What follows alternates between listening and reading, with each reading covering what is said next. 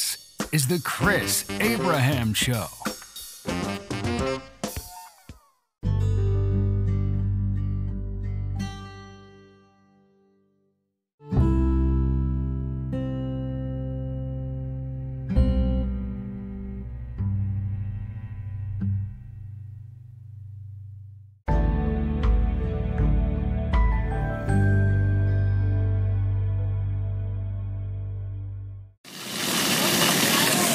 Hey there, this is Chris Abraham. This is the Chris Abraham Show.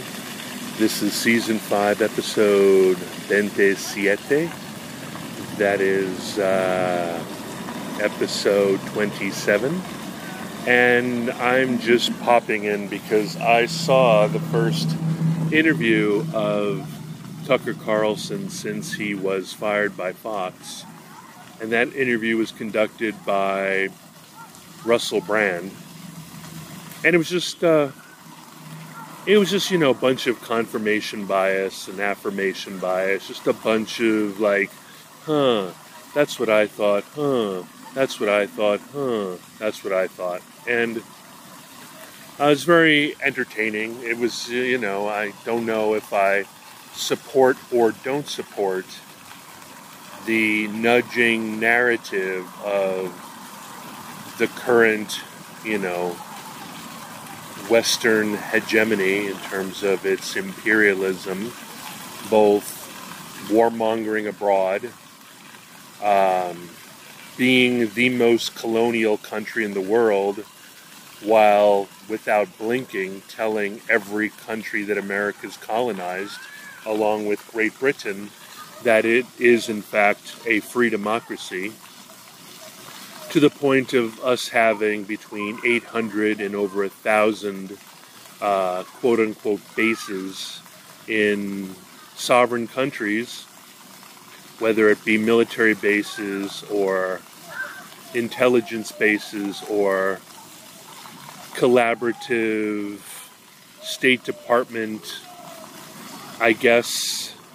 embassies, and so on and so forth. So, with that being said, it was just a pleasure to sit there for an hour and listen to Tucker Carlson chat with Russell Brand. These two men are, I think, at an opposite, opposing part of the horseshoe, of the liberal and conservative horseshoe, and yet they are fast friends. And why is that? The most important part of the interview was the fact that the concept of left and right has either broken down or have discovered more in common with each other vis-a-vis the horseshoe of populism, where extreme left and extreme right have more in common, and hitherto have found enough separating them that they're unwilling to agree on anything, even though they agree on everything. For example, all of my extreme leftist friends never took the shot. All of my extreme rightist friends refused to take the shot. My extreme leftist friends want to eat fresh, whole, organic, unprocessed foods, and my extreme rightist friends are obsessed with fitness, health, organics, and a lack of processed foods. My extreme leftist friends try to find plant medicine as a way of being healthy. Plant medicine can be, if you will, Eastern medicine. Did I ever tell you that when I lived in Germany, Germans really tried to steer you away into holistic solutions rather than medical solutions? I feel like the left and the right agree on one thing, which is they are trying to remain out of the pocket of pharma, out of the pocket of processed foods, out of out of the pocket of pharmacologicals, out of quick solutions such as Ozempic, they both seem to often agree when it comes to solutions such as, I don't know, I forgot the term for kind of a type of self-discipline and temperance that is more interested in personal choice and personal agency, and kind of, I feel like they've embraced libertarianism and even anarchism over libertinism and self-indulgence. And both the extreme left and the extreme right is really anti-tyrannical and anti-autocracy. In other words, while theoretical I, meaning Russell Brand and Tucker Carlson, said the following: I feel like, and by this I'm quasi-quoting Russell Brand and Tucker Carlson, while I want to have complete agency and autonomy over raising my children, with an asterisk that says that abusive families who abuse their children should not be included in this, I also need to believe that if I'm allowed autonomy and agency and independence when it comes to how I raise my children, I also need to accept the fact that I cannot tell other parents how to raise their children, because when I say I want autonomy and agency in terms of how I raise my children, that has the other edge of the sword, which is to say I have no agency or control over the way other people raise their children. I agree with that. I chose not to have children, so I don't have to make that decision. But I believe that my only attachment to libertarianism is because it's a signifier that lets me tell everybody else that I am willing to cede to you your full autonomy and agency under the understanding that I get my own agency and autonomy. And if you try to influence me or tell me what to do, I will respond very badly and very dangerously, but only if you try to intervene in my autonomy and intervene in my agency. And I think that this is what I loosely define as populism. But it's a messy word because I use that word only because it inflames people and pisses people off. But what I really mean is the fact that Tucker Carlson, or maybe it was Russell Brand, they become like the same person in my head for the purposes of this conversation, did say one thing, that autocracy and authoritarianism in America now is defined as centrism, and that the left and the right are any and all things that do not agree, or what is the term? Do not assimilate with what the centrism is, which is what is called leftism, but is in fact centrism, and is in fact American authority, American authoritarianism, and American, not dictatorship, but I mean, surely authoritarianism, and surely that if you do not agree with a narrative, one could call it fascism, but one could call it fascism with a lowercase, which is authoritarianism. Always question someone who believes that fascism needs to only be clothed by Hugo Boss. That if you are not a blue-eyed, blonde-haired Ubermensch with a German accent, German ethnicity, and if your concept of fascism is only defined as a jackbooted thug and not loosely defined as any thug at all, it is really important to, reconsider your definition. I mean, what is your definition? What is your issue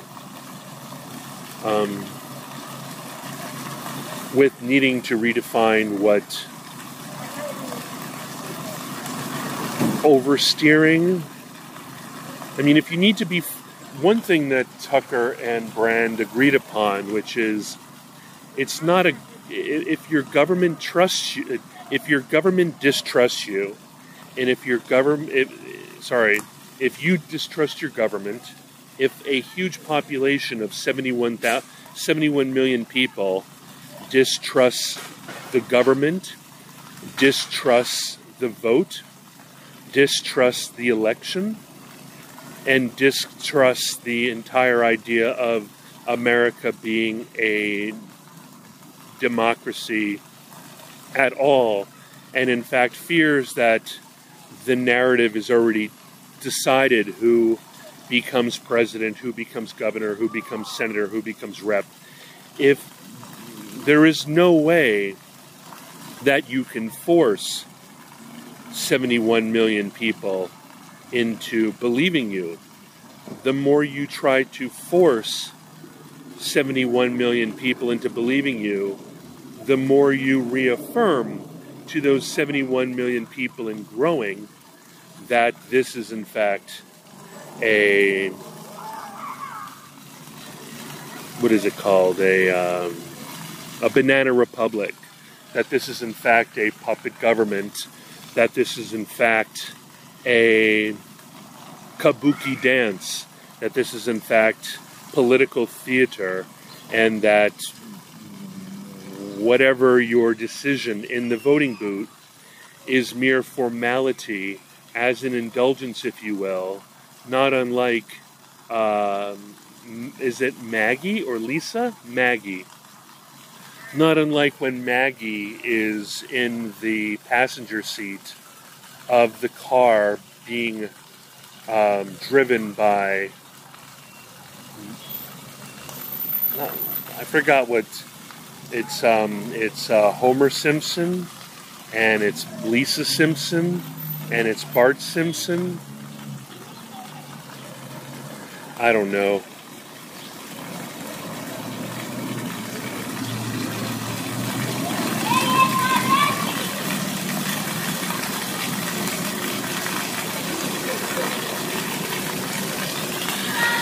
Mona Simpson. Mona. I don't think I knew that. Voiced by Maggie Roswell. No, is it right? Marge Simpson. Duh. Marge Simpson. So it's one of the opening scenes in The Simpsons where they're driving in the car, and Marge, the adult, is driving the car, but Maggie, I assume is a little baby, is in her own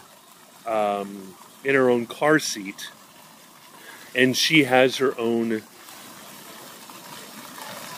steering wheel and its own horn, and she is given a belief. She has the play. She has no actual ability to drive the car. She has no input. She doesn't even have a voice.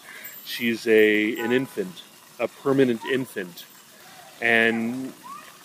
But she has complete access to a steering wheel, and she has complete access to a horn, and she has access to a type of driver's seat, but the horn, the driver's seat, and the steering wheel are not attached to anything. And that's sort of what 71 million Americans believe is the truth. And so Russell and Tucker were basically saying that you can't force those people into believing you. You have to convince them through apology, transparency, honesty, and through apology, through actually deep apology, and you have to win back their trust. But if you have nothing but contempt for your population, and if you've defined them as a bunch of MAGA Christo-fascists, you're not going to have any incentive to want to.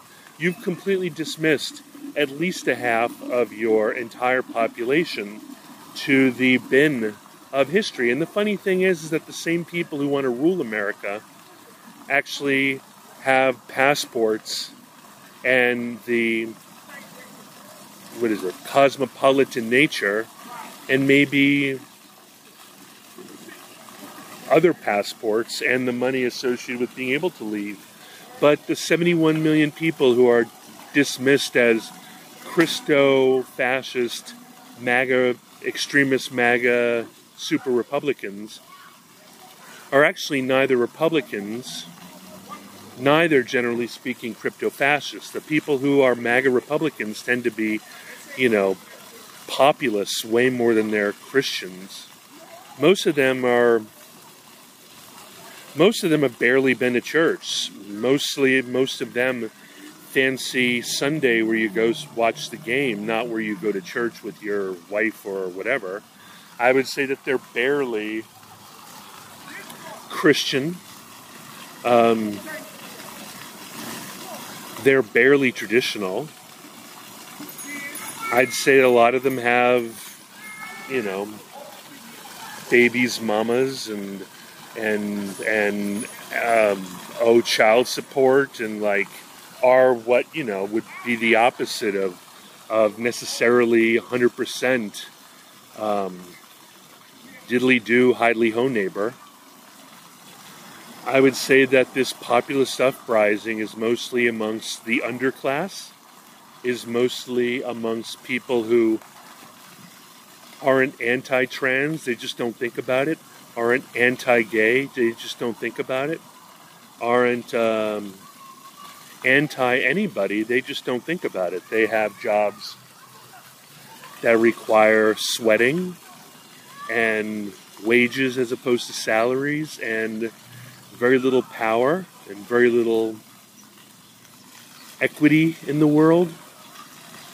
And they probably have a lot more in common with poor black folks than Bill Gates or Jeff Bezos or Elon Musk or, to be honest, Russell Brand or Tucker Carlson or anybody. And yet, I believe that the race war is a distraction so as to create as much of a divide between poor white folk and poor black folk and poor Indian folk and poor indigenous folk and poor Latin folk and poor Latino folk and poor immigrant folk and poor African folk and poor Middle Eastern folk and all the other folks who are underinvested in and who will never win the meritocracy wars, and who don't even play in the meritocracy wars, and who don't even care about the meritocracy wars. Most people who are involved in the meritocracy wars are going to end up in the top 20% no matter what. They might not end up in the top 1%, but they're certainly never If you prioritize meritocracy, then you're going to at least probably achieve a world where you can have a living. And you probably will have access to something, and as opposed to nothing. And if you are in the meritocracy game, you'll probably be grateful for it and not constantly disappointed or unhappy. I would recommend go seeing it. I think it's very interesting. I believe that January 6th is simply the new domestic 9/11. I believe that it was curated and populated and staffed in such a way that it wouldn't, I mean, heaven forbid if it burnt down the Capitol building. You know, the worst thing that happened is a couple broken windows and a couple shit-smeared walls. I mean, honestly, if it were real manifestation, it would be the Capitol building would be perfectly burnt down. And the office buildings would be burnt down. And the entire Capitol Hill area would be looted.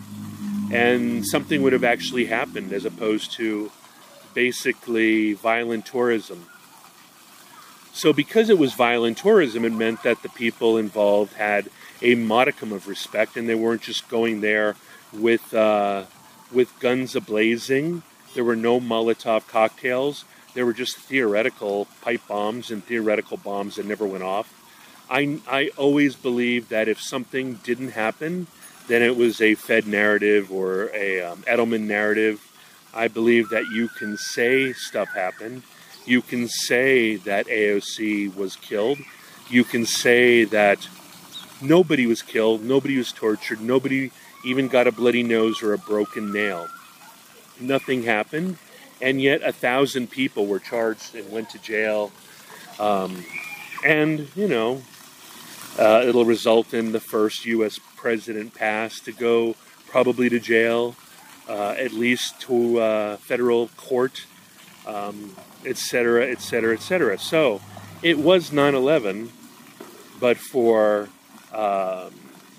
not for the Patriot Act, which, you know, gives unfettered access to the privacy of people around the world and pretty much access to break all international laws with regards to agreements that we've made with regards to what is and isn't torture, what is and isn't crimes against humanity, what is and isn't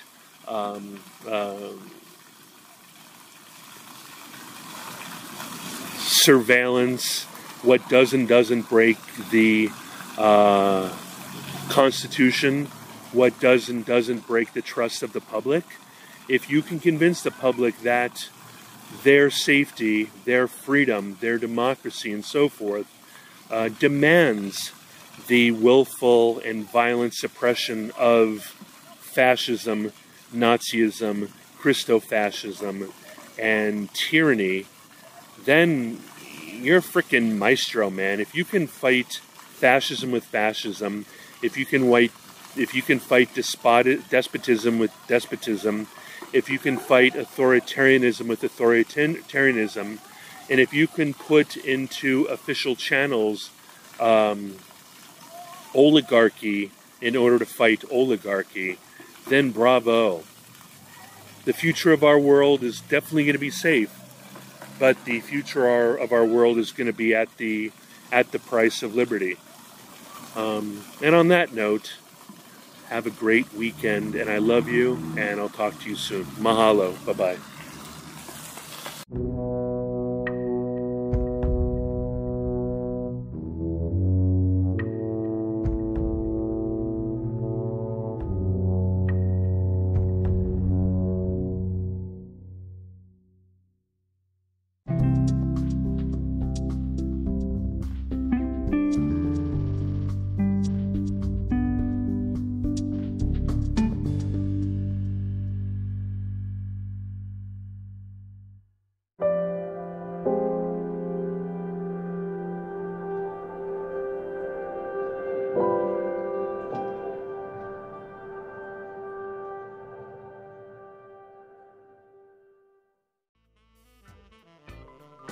Thank you for listening to The Chris Abraham Show. Make sure you subscribe so you don't miss any future episodes. Until next time.